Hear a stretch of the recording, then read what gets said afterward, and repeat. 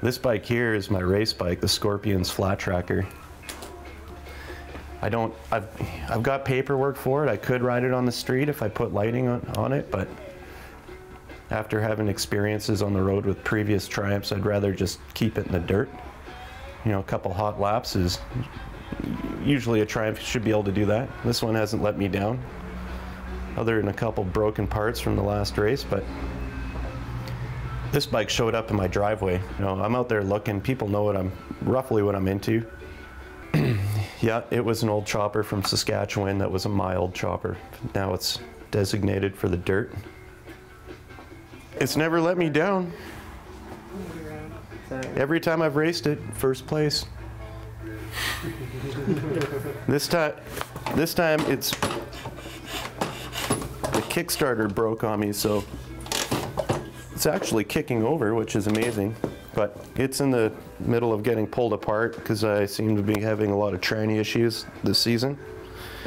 The gear got stuck down, and this was second. I think it was second lap. Our bike showed up late. We got to do I think 3 laps as a practice run. So I made the 3 laps, and then we're out to a heat right away.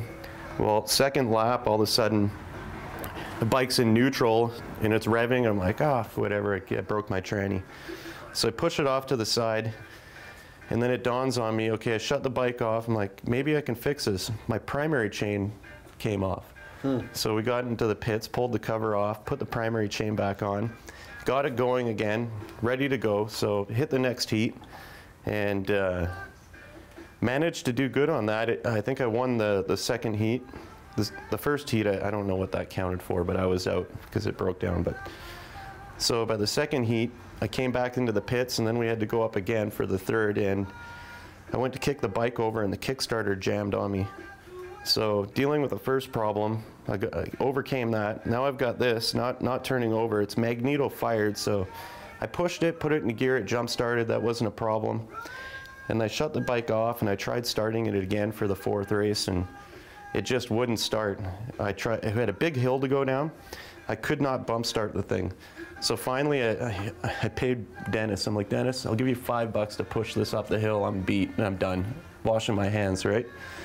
So here comes Darren riding his flat tracker down, and he's got a tow rope.